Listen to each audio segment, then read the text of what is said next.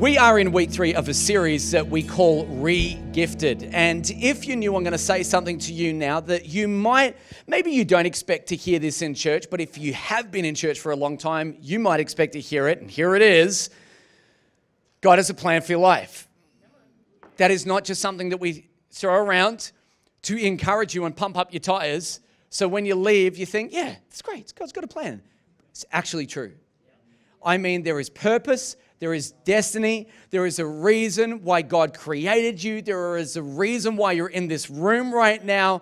There is a reason why you exist, and God has a plan for your life. And I think for so many of us, what we want to do is find out what that plan is and then start to live it and express it. Well, I tell you, that plan begins with the gospel.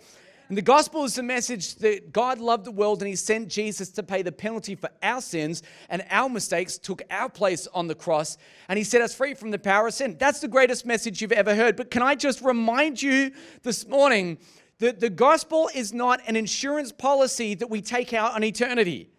We don't believe in the gospel and then live however we want so that we can get to the end of our lives and go, aha, I believed in Jesus, you have to let me in. That's not the whole idea of the gospel, just so we can get through the pearly gates. That's not what we're meant to be doing. No, there is an actual plan and purpose for your life. And one of the things I've discovered about people that follow Jesus is they are dedicated to him.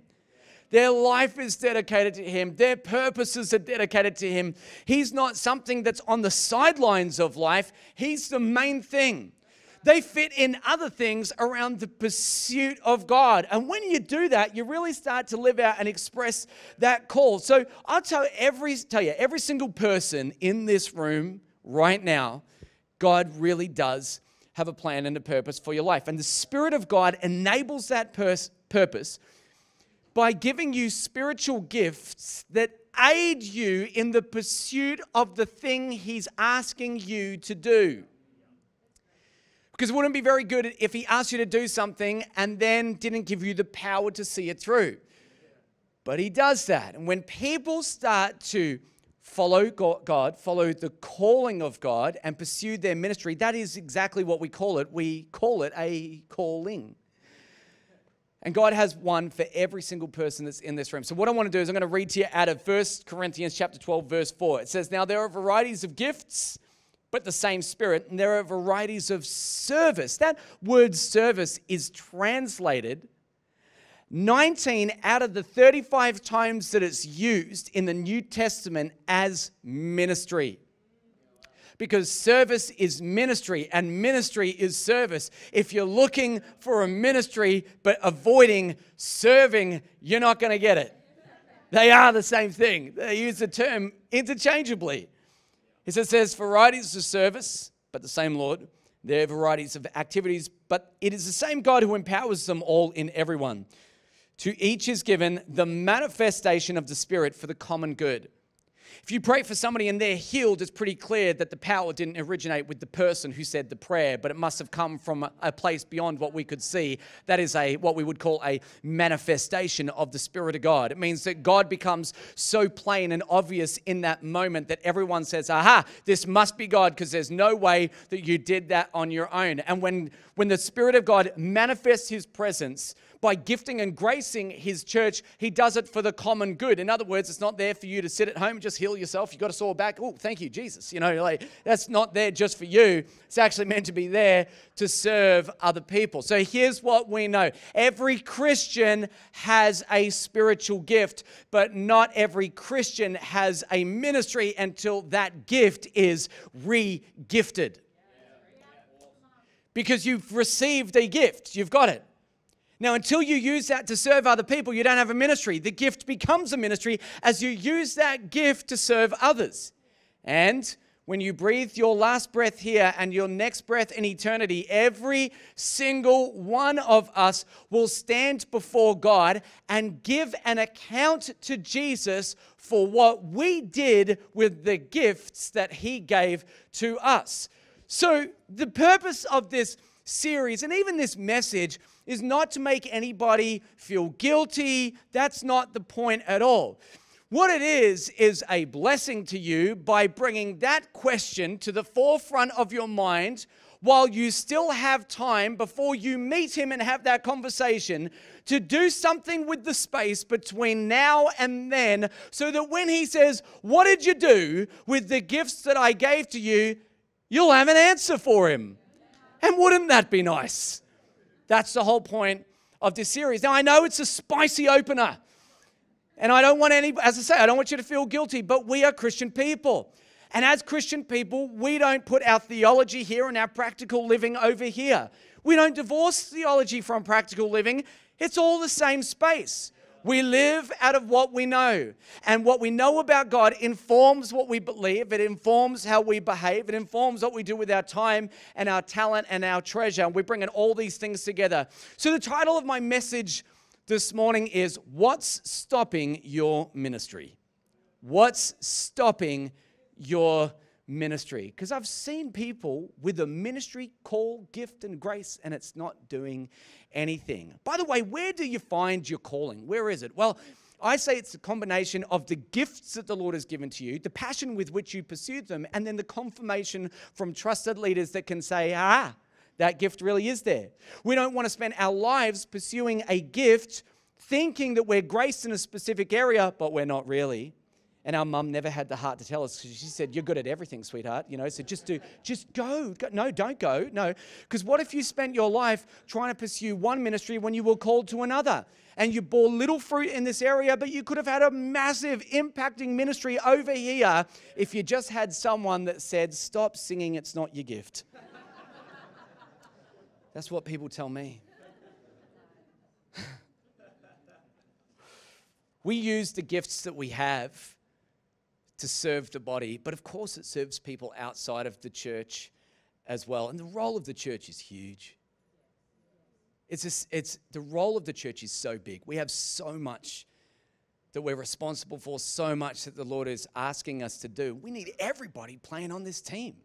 Like, you imagine all right, I'll explain it. If you do not like sport and you just don't understand anything about sports, right? On a basketball court, you have 5 players. If 2 out of 5 are playing, the other 3 are just watching them play, that team is going to struggle.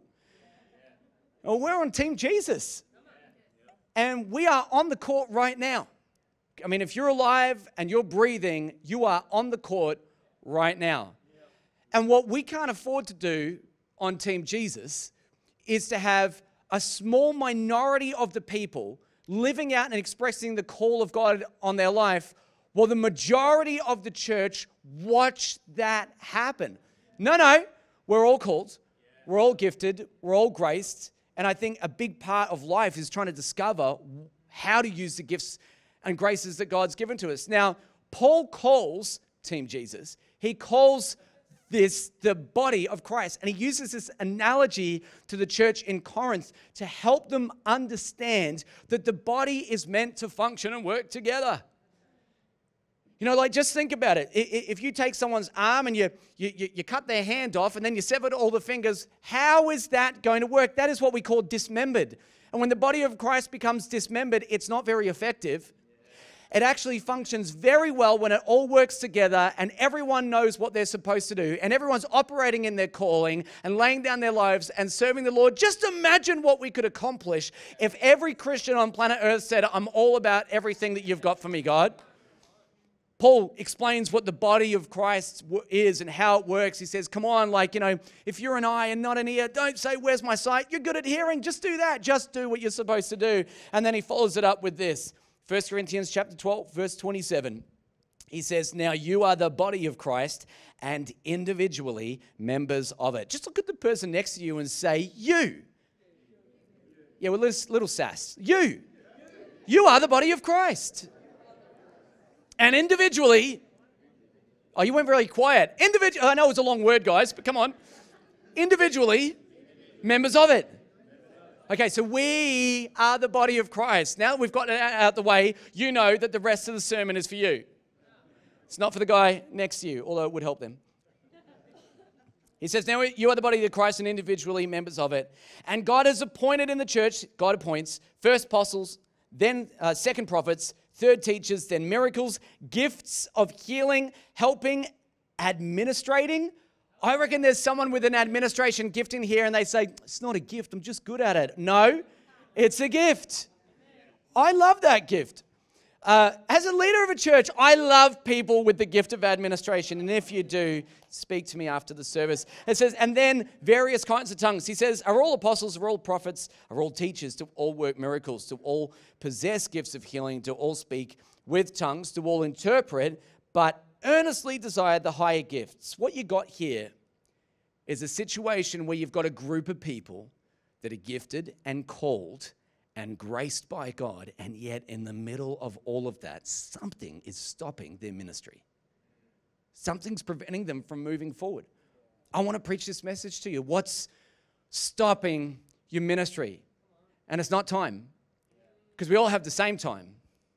Time isn't an issue. Priority is. Matthew 6:33, seek first the kingdom of God and his righteousness, and all these things will be added. There's a problem when we start to chase all the things that are meant to be added and forget to seek first the kingdom. So we seek first the kingdom, the other stuff gets added. So it's not time. Time's not an issue. We just spend it differently. We all have the same time. But I want to give you 3 things.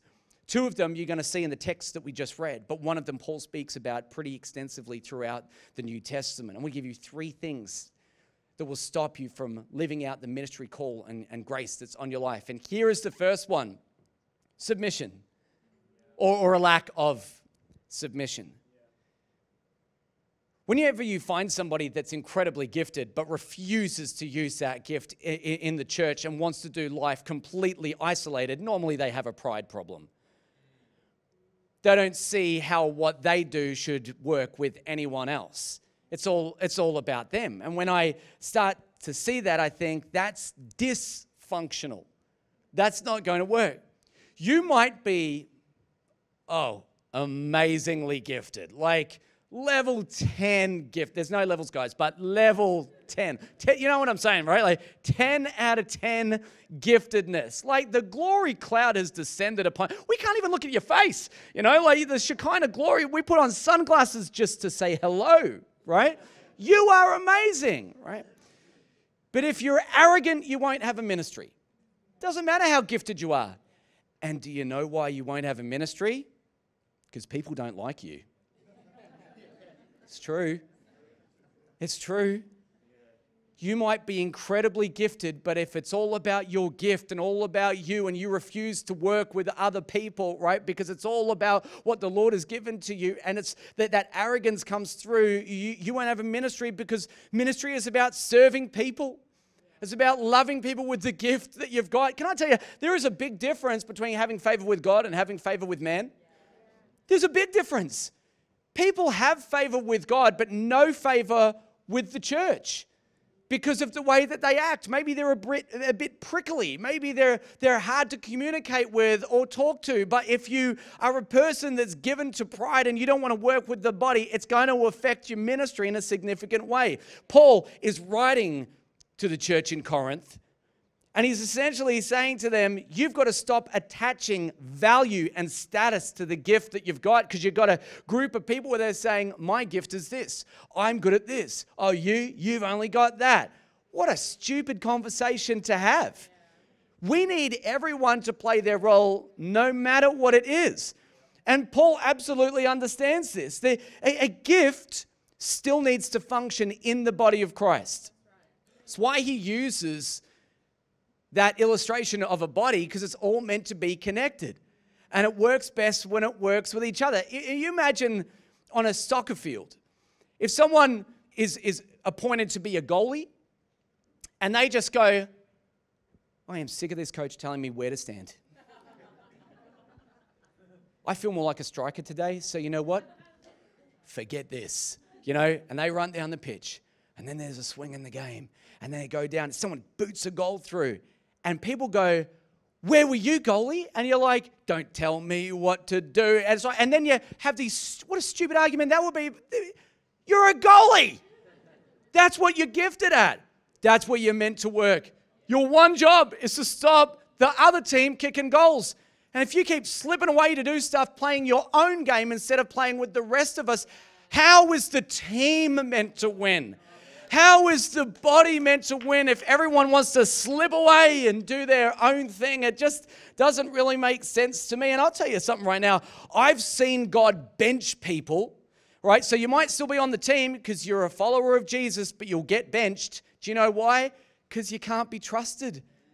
And if people can't trust you because you're playing your own game, it's going to be hard to see that ministry begin to thrive and succeed. And, you know, when people don't like this, right, and maybe there's different reasons or motivations for it, I don't know.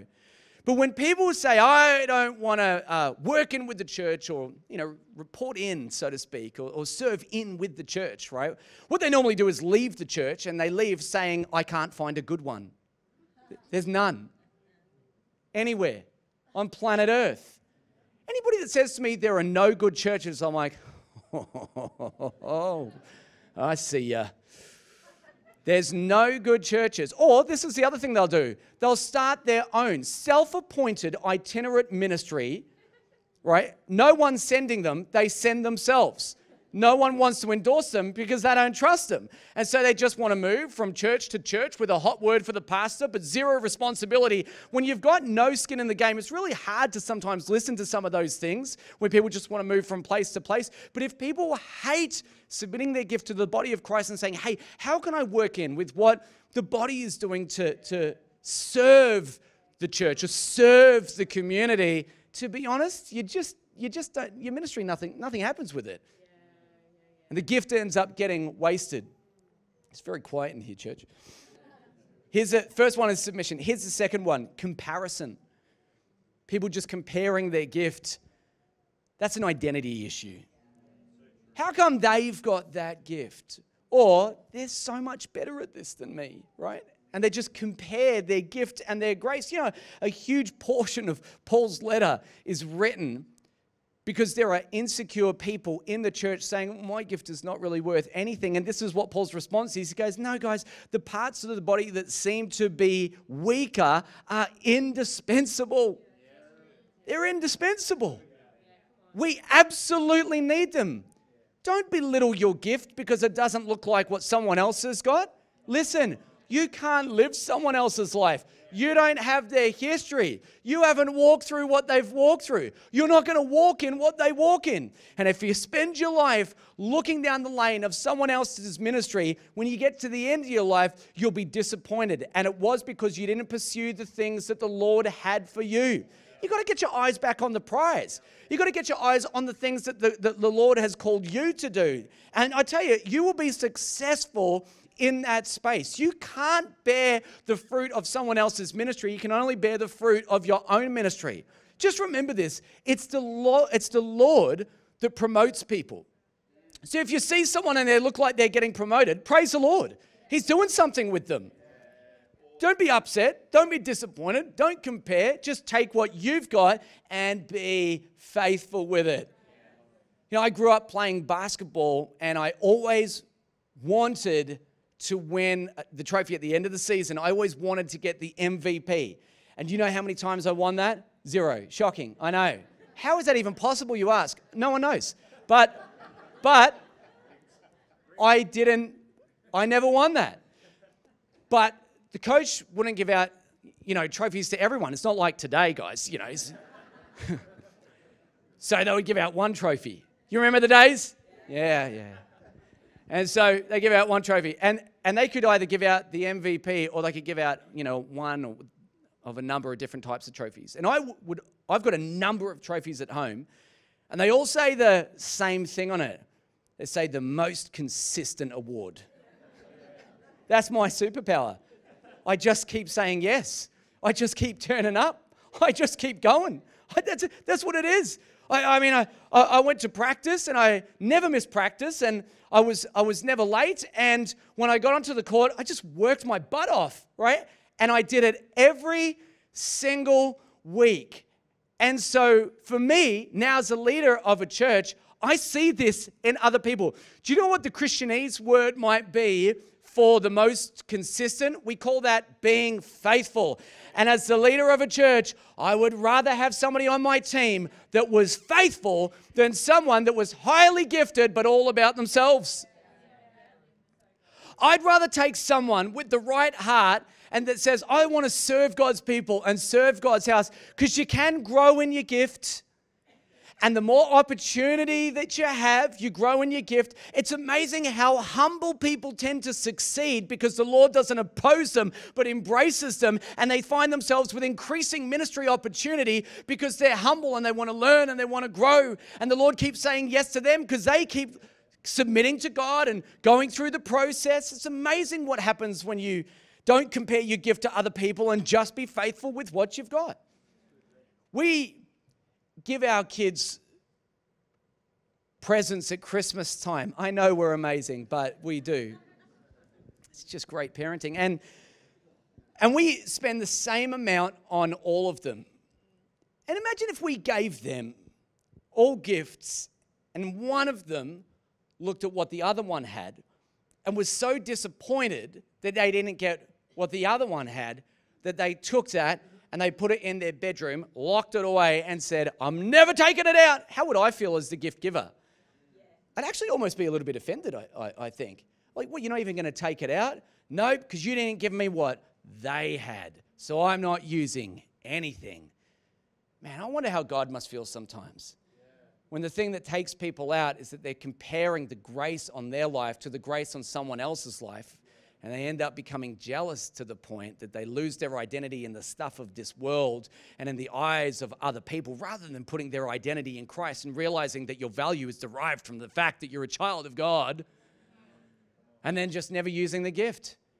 Man, if this stuff, this identity stuff, this comparison trap gets you the gift on your life, it'll be totally wasted. The first one is a lack of submission. The second one is that you compare your gifts. Here's the third one. Paul speaks about this throughout the New Testament. You sabotage. It's called self-sabotage. And people self-sabotage with unholy living.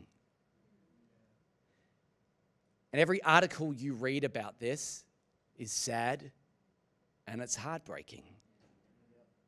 I mean, how many stories do we read? That person no longer leads that church. That person no longer has that ministry. That person had an affair. So, you know, it's not like the Lord can't redeem people's lives. Come on, He does. He forgives us. What could separate us from the love of God that's found in Christ Jesus our Lord? But do you believe me when I say there's difference between having favor with God and man?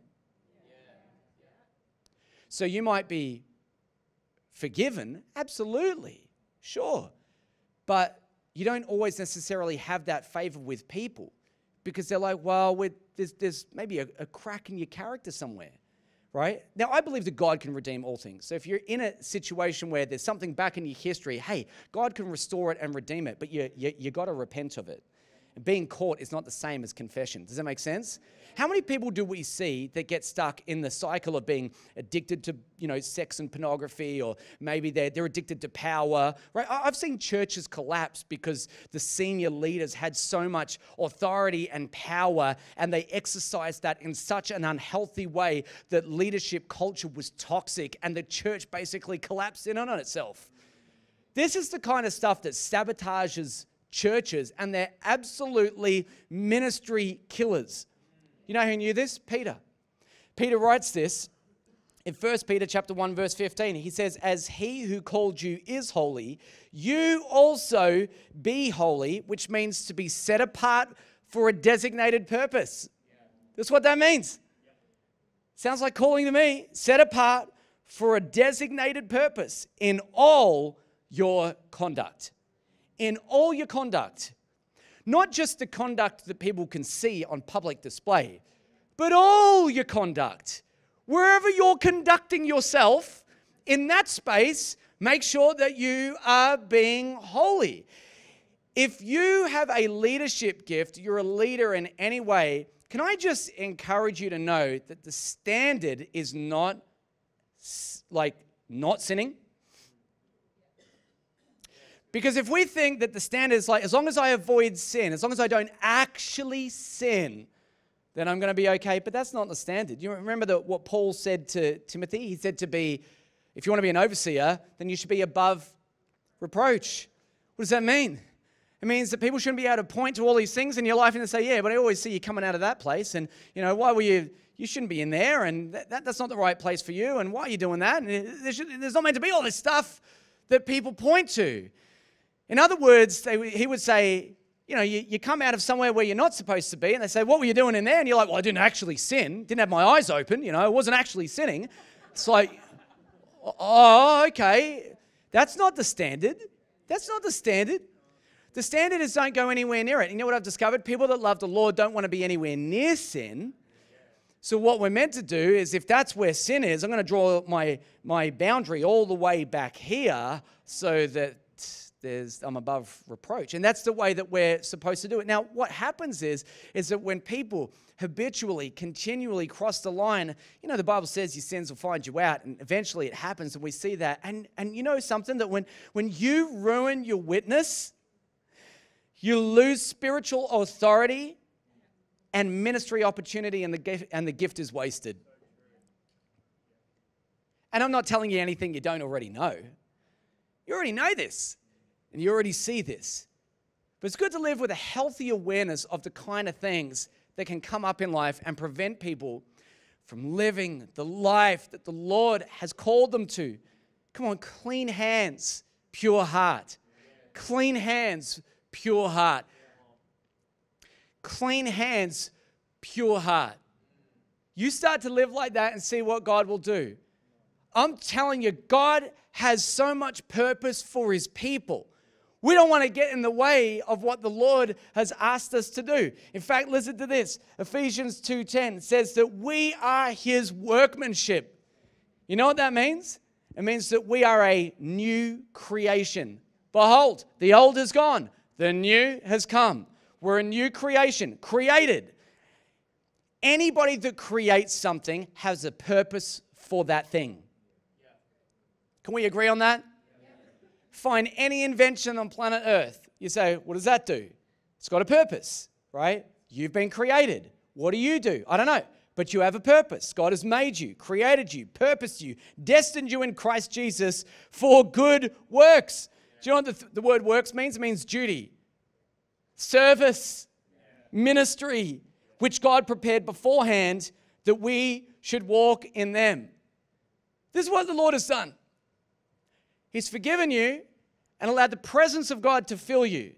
He's given you gifts and he's called you into service. And all you need to do is just say yes to him and walk in it. He has cleared the path. He has made a way where there is no way. And all you need to do is just say yes to him. You know what I've discovered? New creations carry new purpose. When you're a new creation, you don't just express your old purpose. If you have made a decision to follow Jesus and nothing in your life changes, you are going astray. Because the moment that you give your life to Jesus and you're a new creation, you have a new purpose.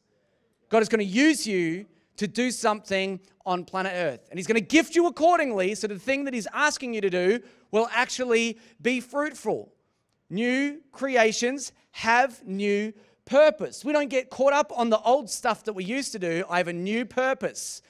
That purpose comes to the forefront of my mind. Seek first the kingdom of God and his righteousness, and all the other things will be added. I think we got it a little bit backwards when we were pursuing all the other things and forgetting the one thing that we're meant to be pursuing first is actually his kingdom. How do we actually pursue his kingdom? Well, I'll give you a really great guide for this. Say yes to everything he asks you to do, and you should be very successful in pursuing the things of God. Kind of makes sense. You know, baby Christians are consumers. They come into church and they think, look at this. This is awesome. Coffee for me. Church service for me. Small group for me. A workshop that I can attend. For me. It's all for me. This is amazing, right? Baby Christians are consumers. You know why? They don't know any better. Mature Christians contribute. Mature Christians contribute. They don't just look at what is and say, Let me have more. I was at a conference during the week and that actually came up. He said, if you're always getting more, where's the more going? How much more do you actually need? You better start to give out, because if you're just having more and you're not actually giving out, you're going to get, well, he said constipated, but whatever. You get all blocked up, let's say that. Baby Christians think it's all for them. Mature Christians go, I'm here to serve. And we shouldn't forget that. So here's the situation for you. The Lord has gifted you, called you, graced you, given you spiritual gifts to enable you. And I'll tell you right now, the devil can't stop you because he can't stop the Lord. So the only thing that's really stopping you now is you. So you are gifted in some way. You might not know what your gift is. That's all right. We're going to pray for you at the end of the service, maybe to find out what that is. But you are gifted. There is a calling on your life in some way. Don't take that gift and store it, lock it away, and hoping that in one day, somewhere in the distant future, opportunity will open up when the planets align and everything is perfect. No, today is the day of salvation. Listen, your life is a mist and a vapor. You don't even know how long you're here for. And one day when you get to the end of your life and you stand before God and you say to him, but I was going to, there's no reward for good intentions. So what you need to do is use today to serve the Lord. And just use what's in your hands. Just use what's in your heart to serve the Lord. Don't keep storing what the Lord has been giving. Make sense? I get emails from Coles Shopping. You know, they send me this email saying, hey, you've qualified for a free month of online shopping. And I thought, you know, they deliver it to my house for free. And I always delete that email, but I thought, you know what, I'm going to do this. And it's the best. They just bring it to you. Like, I know it's so obvious, but like you're sitting there watching TV or whatever, and there's a knock at the door. Here are all your groceries. It's amazing. And so I was online and I was ordering, and it is very helpful, but you can make a few mistakes. I just wanted 6 bananas. That's all I wanted. I kept on clicking the number, 6 bananas, right? That's nearly a week. What I didn't know is that they come in bunches of 6. So I ordered 36 bananas.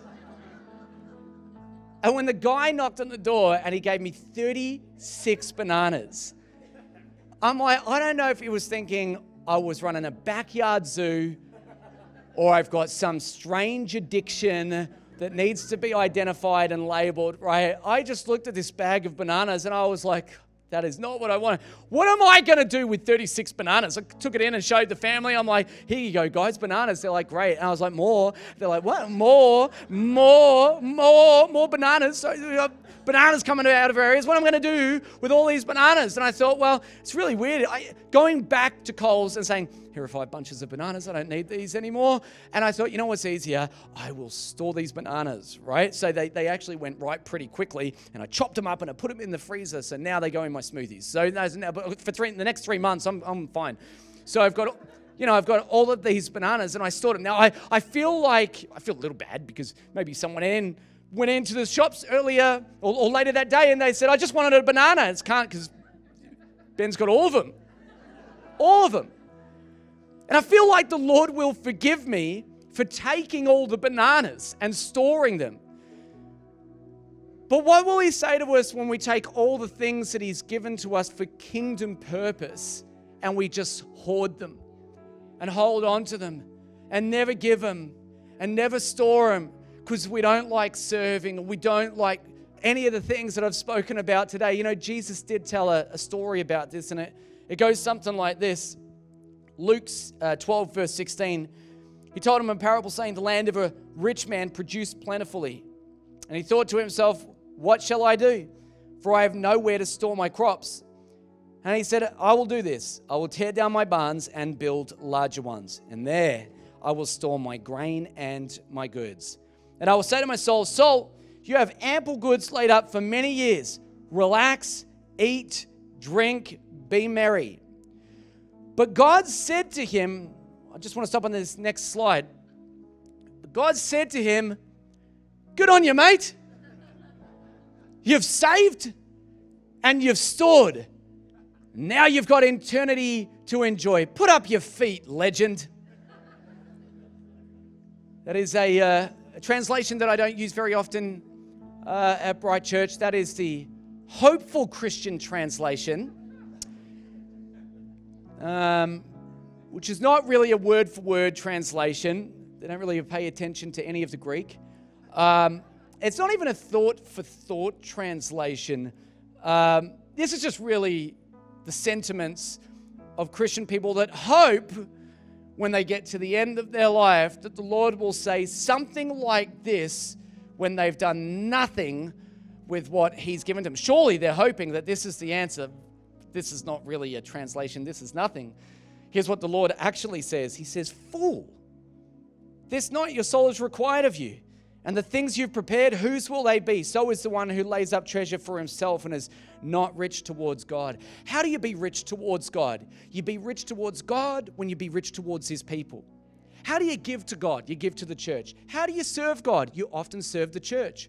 And we got people trying to find a way to get out of that. Lord, I love you. Thank you, thank you. I want to serve you. I hear that. I receive that, my son. Is there anything I can do for you? Serve my church. Is there anything else I can do for you? You know?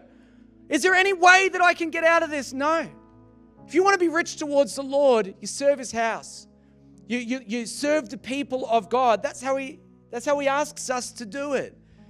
Don't store what the Lord supplies. Don't store what the Lord supplies. Don't waste your life. Don't waste your gift. You are gifted. You are called. You are graced by God to do something of significance on planet Earth. And while we are on the court right now, Team Jesus, we need everybody playing their part. Just imagine what the church could do if people engaged in the body and said, yep, I'll do whatever it takes. I will serve you, Lord. I will serve you, people. I love you. I will seek first the kingdom. Just imagine if we took the words of the scriptures and applied them directly to our lives. Imagine what the future could be. Imagine what the church would look like. Listen, there are so many reasons why people might struggle to serve. I don't know, maybe you've had a bad experience, but listen, I'm a big believer in not letting past experiences define the rest of your life. Because if you do that, your next bad experience could be the end of all the things that God has for you. And it's not because He didn't have them, it's because you stopped saying yes to Him. You say yes to Him and see what it's like to live this adventure called life as you pursue the kingdom of God. So here's what I want to do. How about we do this? Just close your eyes for a minute. I want to pray for every single person in this room to find the purposes of God. But I'm going to tell you where that purpose begins. It begins with the gospel. If you're here in this room and you've never given your life to Jesus, I don't know why that is. Maybe this is your very first time realizing and hearing that God loves you so much. And He is prepared to pay for all of your sins and mistakes. But if He doesn't pay for it, you'll have to pay for it. And the price, the penalty, is to be separated from Him in outer darkness for the rest of your life. God doesn't want that for you. The Lord stands here in this room right now, willing to forgive every single person and to start a new life. And it begins with you saying, I believe that, Jesus, and I make a decision to follow you. If you've never asked Jesus into your life, you say, Pastor Ben, there is sin in my life. I know I've made mistakes. I don't know what to do. This is what you do. You say, Jesus, forgive me. And the moment you do, your entire life will be different. You become a new creation, and the purpose that God has for your life will follow that decision.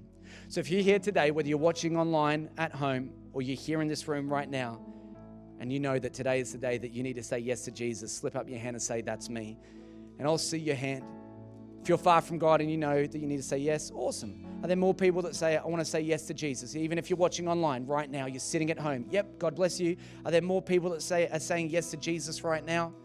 If you're at home, you can say yes and just pray along with us in just a moment. But if you're here and you've never given your life to Jesus, so you know that today is the day to recommit your life and your purpose to Him, just put up your hand and say, that's me. Thank you, Lord. Hey, church, we're going to pray together so the people that are praying don't have to pray on their own. If you're watching at home, you can just repeat this prayer as we say it here together. You ready, church? Dear Jesus, I thank you that you love me, that you died on the cross for my sin. I receive you today as my Lord and Savior, and I choose to follow you every day for the rest of my life.